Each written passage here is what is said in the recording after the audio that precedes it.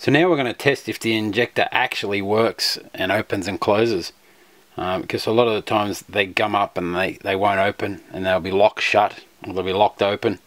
So we want to just test that by getting we've got a plug there off an old wiring loom. We've plugged that on. We just got some gator clips. So what you want to do is you want to make sure that you find the plus side on the injector, the positive, and once you do, we just note that down. We put this wire on. We just put that on the plus and that on the negative. And by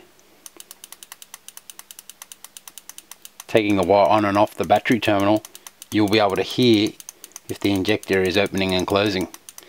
If the injector does not open or close or respond to this, you either have a faulty injector or a very dirty injector that will need ultrasonic bath to have it freed up and working again.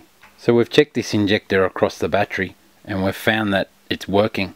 But if you've tested it and you can't hear it working, there's either two things that's happening. Either the injector is really gummed up and it's locked off the disc from working, or the injector is faulty and you'll have to renew the injector and get a new one. So here's an injector that hasn't been cleaned yet. You can see how bad it is. This injector does not pulse, so it's either faulty or it needs a very good clean in an ultrasonic bath. There's no real way to get that working unless you have an ultrasonic bath to do that.